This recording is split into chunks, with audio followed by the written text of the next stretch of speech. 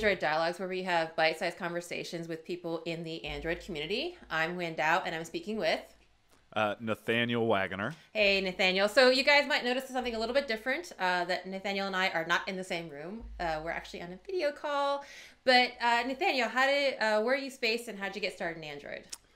So I'm in Seattle, a recent transplant. I was actually in Washington, D.C. till recently. I got started in Android in my internship in college. I ended up working on a DARPA project called TransApps, which was bringing Android mobile phones to soldiers in Iraq and Afghanistan. A super brief synopsis of that is basically the military's like 30 years behind us when it comes to infantry tech. So their airplanes and stuff are super advanced. The things they hand the guys with guns are like from the 80s. So this was a goal to bring modern day consumer grade mapping technology primarily to soldiers so that they weren't using paper maps in the field. And then from there it grew out into a full mobile operating system and all based off of Android and stuff. So I started there. I ended up going from an internship to I led a couple of different efforts there. The titles sound really cool, but it was basically just bundles of apps. So one was the Global Response Force. One was the explosive ordnance disposal efforts. They were just Android app collections of different things that those groups were interested in that I made sure, got delivered and stuff. And then from there, I went to a company called XAPPmedia. I did mobile audio advertising, basically. And then just recently, I joined Cyanogen Inc., which needs to be stressed is very different from Cyanogen Mod. They're two different things. And I just started there about 2 months ago. So a few months ago, I did an audio hackathon, and I thought to myself, well, I need to learn about the audio APIs because I figured there's going to be like me playing with audio, and I started looking into the audio APIs, and I never actually used the audio APIs during the hackathon, but lucky me, while I was researching it, I saw that during the GDG DevFest in DC, there was this really cool guy doing an audio API talk, and I was like, I got to talk to this guy. So I hit up Nathaniel and asked him, and I actually learned that he is a badass when it comes to the audio APIs. So Nathaniel, can you kind of tell us maybe a little bit about why you might end up using the Android API and what you can actually do with it? Yeah, I mean, the why would you use it, I think, is one of those questions that when it comes to audio is like, it's both very obvious and very, it's like so obvious people don't realize it kind of, which is that, you kind of have a few core senses, right? You can see things, you can touch things, you can taste things, but hearing things is like, for most of us, if we're not hearing impaired, fundamental to our daily lives. We hear people coming up from behind us. We listen to conversations. We listen to music all the time. And all of those are things, I mean, with the exception, I guess, of people creeping up behind you. Maybe your phone's not going to have an audio element for that. But, we listen to music all day. We place phone calls on the phone. The core behavior of a phone is, theoretically at least, to place phone calls. That's all audio. So the why of it is, I think, to try and tap into one of the core sensory mechanisms you have to interact with the user.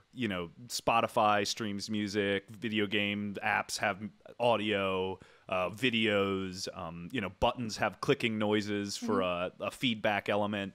So all of that are reasons why you might need it. I think there was sort of a second part to the question. What can it do, I guess was it? Yeah. So that's the audio APIs on Android are really interesting because there's a lot of layers to them. There's the Java layers, and then there's the native layers. And the native layers are much more powerful and give you a lot more fine-tuned control over how your application works, but that comes with a huge uptick in complexity and maintenance difficulties. So at the Java level, you've got a couple of core classes, MediaPlayer, AudioRecord, being the two sort of most obvious of them, but also AudioTracks. There's a bunch. They all have different purposes based around the duration of the sound that you're trying to play, the way the sound is being used. So if it's a a repeated sound that's played very quickly and needs low latency. There's you would use an AudioTrack or something like that, as opposed to the MediaPlayer, which is very slow. And there's a lot of different moving parts there. I will point out, you said I was a badass with audio, but I worship at the altar of Glenn Caston on the Google Android audio team. So if anyone's out there and interested in audio, Google him and just watch his videos. Everything I know about Android audio, I learned from that. So, and also reading a lot of source code, I guess. I've read this a couple of times. When I was researching audio, I kind of read a lot of unfortunate comparisons between iOS and Android. Can never help it. Always there. And I feel like there was a lot of what I read concerned people who wanted to say, like, make their own synth apps or make their own sound recorder apps. And I heard about this thing called audio latency on Android, and it sounded like a big deal. And could you kind of explain to us what it is? Yeah, so, latency is a term you'll hear in a lot of different places, not just in audio. It's basically the period of time between when a signal's introduced to a system and when it exits, right? So there's some period of time between when I make a noise and when the phone actually reproduces it at the other end of its signal chain. And so that period's what the latency is. The unfortunate part of it on Android is that the latency is typically pretty long. So for something like a synth app that you had described, but also for, a variety of other applications, low latency is important. And the human ear, typically anything over 10 milliseconds, a trained musician will notice. Your average listener is a little more able to deal with that. They won't notice them as easily. But if you get much past 15 to 20 milliseconds, you're really getting into problem territory. Typical numbers on flagship Android devices are in the 300 millisecond range. It's bad, a third of a second. So you can imagine for like a synth app where you're trying to play a tone when you play it and you're trying to do it in rhythm. If there's a variable, so not just 300 milliseconds, but sometimes it's 200 milliseconds, sometimes it's 400 milliseconds. It becomes very, very difficult to be consistent, right? And there's no music, music in particular is all about consistency. Without consistency in time, music becomes very wild and sort of non-musical, at least to the Western ear. So those things are the core of that problem. The reason you hear the unfavorable comparison to iOS is that iOS typically performs at about the 10 millisecond range. They usually do a little bit under 8.5, something like that. There's a lot of reasons for that. Yeah, it's like how ingrained is it in the Android platform, and what can be done or what is being done about it? Sure. So there's a lot of different ways to approach the latency problem on Android. I think the best first step when you first want to get your head around why latency is an issue is to look at fragmentation. The hardware abstraction layer is sort of the Wild West. Good old HAL. Yeah, good old HAL. Yeah. Is and vendor bugs in the HAL are a major source of issues for audio in the entire ecosystem. Now, at the top tier of Android devices, sort of flagships, there's a lot of really technical reasons for the problems that have happened, the latency behaviors. The biggest ones have to do with the way the kernel schedules work. And essentially, so audio needs to be processed in a very regular pattern.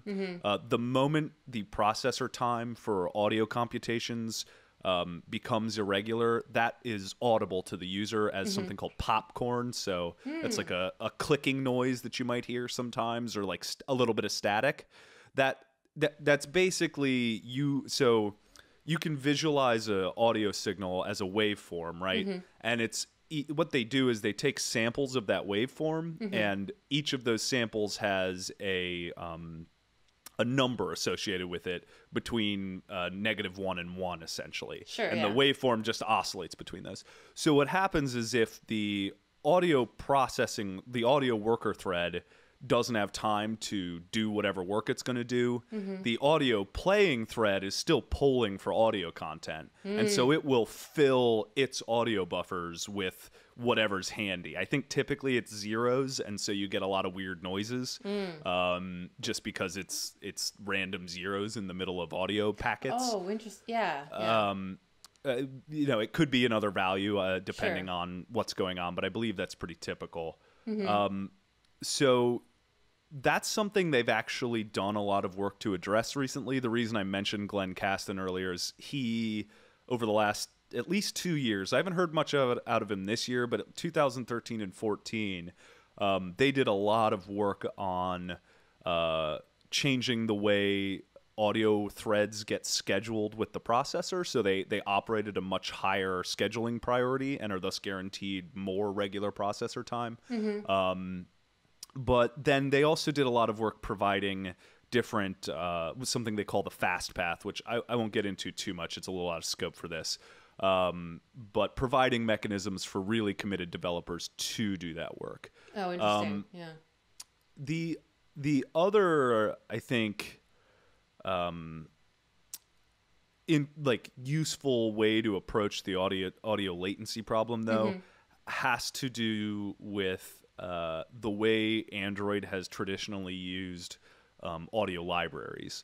So I might get argued with a bit on this, but I'd say sort of the standard in a lot of places is something called libFLAC.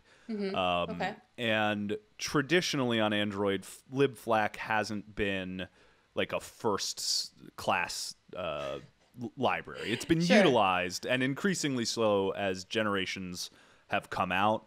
But some of the work that we've done on the most recent Cyanogen OS, again, as opposed to Cyanogen mod, that has seen a lot of big gains for us in audio performance is by more aggressively working with libFLAC to leverage some of the power that it has there.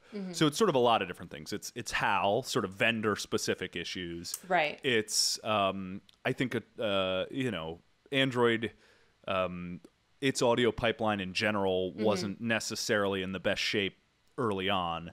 And then you've also got these different libraries that maybe haven't been leveraged to the full extent that they could be. For the typical, you know, new to audio type person, would you recommend they stay away? Would you recommend they get their gear on, get ready for the big dive? Or is there kind of like an intermediate way that, you know, hey, I really am interested in doing something musical. I'm really interested in doing a sound recorder, or I just am really interested in doing something, you know, audio based in my app. What is your recommendation to that poor person? It sounds like. I mean, I think there's that a adventurous lot. person. Yeah, I would say, first of all, you know, buckle up. You're in for a ride. Audio performance is typically something that if you're comfortable working, focusing on a device or maybe two, typically you can get a solution that will work pretty well for you without going crazy. Okay. It's when you want to scale that up to work on the vast majority of Android devices, that is where you will start to really need to become an audio nerd. Nice. You know, that being said, I mean, at Zap, so XAPPmedia was the audio ads company I worked for. And so what they did was it was audio advertisements that were served as a standard audio ad, but you would get a beep, a call to action. So after the beep, say, take me to Sears, right? Oh. And then a beep would happen and you could respond by voice. And you would say, take me to Sears. And then it would open a website or send you an email or whatever the actions were. And all of that was written in Java. It all works. We just went live. Our first ad got served in Slacker. I actually got an email from those guys today. And all of that's Java stuff. So you can do professional grade audio using the Java APIs. It's very possible. When you start to talk about being musical, that's where I think you need to start to look at C, and you really need to, you know, prepare to be, to do a deep dive. Okay. And like, it sounds like you're saying maybe there's some NDK stuff you can do that's better than the Java APIs and stuff like that. Okay. And like any third-party libraries that I guess are more helpful than just going at it straight on your own, or? So there's a few. I'd say the two biggest hitters that I'm aware of in terms of like specialized for Android. So there's Samsung published, I forget what they call it, but they published sort of an audio suite that you can leverage that has pretty decent performance. But I believe that's tied specifically to Samsung devices. So if it's not a Samsung, your leverage of that won't work. And then there's something called Superpowered out there, which has pretty solid performance gains when compared to a standard Android system. I think they've gotten their performance down to around 30 milliseconds, 35 milliseconds. And their floor is essentially limited by certain hardware factors that they just can't get past.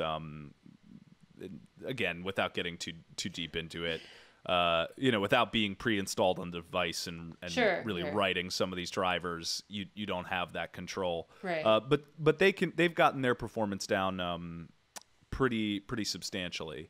And then again, if you really want to get hardcore, you can try and do stuff by like cross-compiling your own audio libraries and stuff like that, which we ended up doing at XAPP. We brought our own custom sort of libFLAC cross-compile in so that we could leverage different things from there, like effects processing and stuff like that. Wow. It's getting really serious. Yeah, and that's the thing. You really you need to pick your battles. You need to decide just what it is you want to do, how many devices you want to do it on, and then from there start to really spec out your problem space. This isn't really even talking about something like Bluetooth, which introduces a whole new world of problems. Nice. And then, there's just a lot of different components to the system. So, it's a hard one to give a clean answer to, I think. One thing I will say is that it is getting better. Audio performance has been improving throughout the life of Android. And again, over the last 2 years, a lot of big steps have been made. I know I mentioned this to you while we were warming up, but Cyanogen is putting out a 13.0 M build, essentially, and for the 1+1, and we've actually managed to get the performance there down to about 10 milliseconds round trip latency. So cool. It is possible. Yeah. You can do it on Android. You just, getting there takes a lot of work. And, the great strength of Android is fragmentation. I mean, as much as we complain about it, it's a weakness. It's why Android's so powerful is, I always hear people complain about fragmentation, but every time I do it, I try and thank the fragmentation gods for a second too, because it's how we got to 80% of the market or 90% of the market, whatever it is. So in the same breath that you curse it, you kind of have to remember that it's the strength of the platform. I really like that, actually. I think you're the first person I've talked to who've said it like that, and I think that's a really good point to make, and probably a positive note to roll off on. If people wanted to find you on the internet and ask you for a job, or in any other case, ask you for help with audio or other cool things, where can they find you on the internet? So I'm on Twitter at almost a host for an old podcast that I did, which was video game themed. I still check that pretty regularly. I don't tweet a whole lot, but if you tweet me, I'll get back to you. So bug Nathaniel on Twitter if you. Yes, please bug me.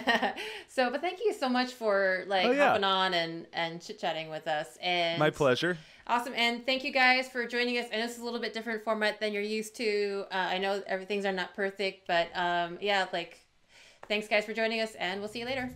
Bye. Awesome. Thanks for having me. Bye, guys.